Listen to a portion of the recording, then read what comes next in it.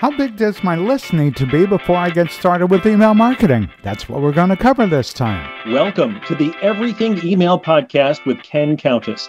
Ken is a world-renowned email marketing expert. He'll help you 10x your business with email strategies that generate more sales. And now, here's Countess. Welcome to episode 76 of the Everything Email Podcast. I'm Countess. So glad you're here. And if you're here for the first time, welcome. And if you've been back a few times and you're back for more, love to have you back too. We've now got over 5,000 downloads. People in over 50 countries and over 500 cities are listening to the Everything Email Podcast. Again, I'm glad you're here, and don't forget to share the podcast with people you know. All right, this week I'm going to talk about email lists. One of the most common questions I get is, do I need a big list? Well, here's the answer. Here's the truth. Small business owners often wonder if they should have an email list, and of course the answer is yes. That's the best way you have to market your business.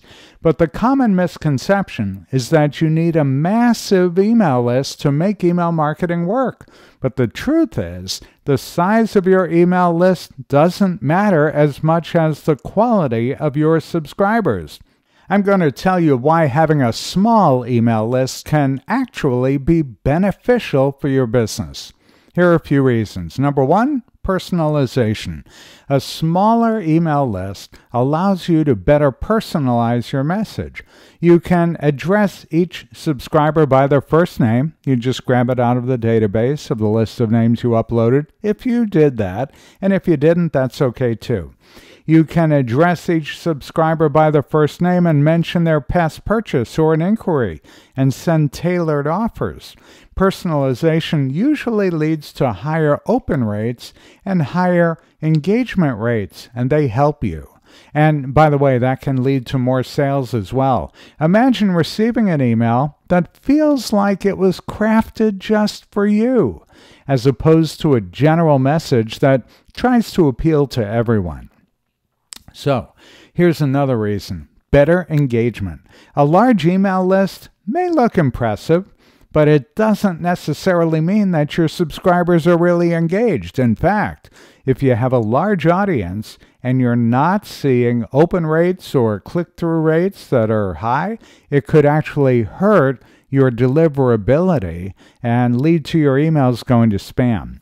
A smaller email list with engaged subscribers means that your audience is interested in your business and they're more likely to take action when they get your message.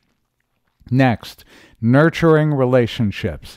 A small email list allows you to nurture relationships with your subscribers.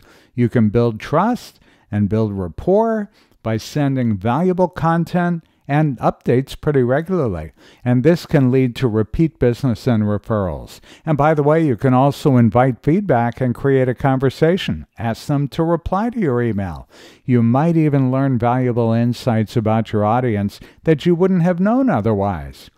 Next, having a smaller list doesn't mean that you can't grow it over time. In fact, by focusing on engagement and personalization, you're more likely to retain your subscribers and then attract new ones through word of mouth. So to close, having a small email list isn't a disadvantage for your small business. Remember, it's not the size of the list that matters. It's the quality of the subscribers. That's it for this week. Hey, one more thing. Don't forget to join my inner circle. That's where you get access to me free. Once a month, we do a free call where we talk about the things that you need to know in order to get the most out of your email marketing platform.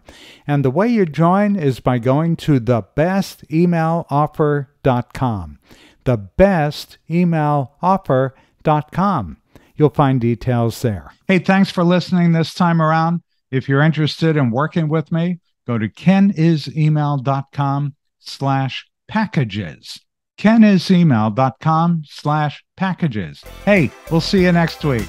Thanks for listening to the Everything Email Podcast with Countess. If you like the podcast, tell your friends and coworkers about it. Be sure to visit kenisemail.com to sign up for Ken's mailing list. You'll get great marketing tips every week in your inbox. Have questions? Send Ken an email. It's ken@kenisemail.com. See you next time.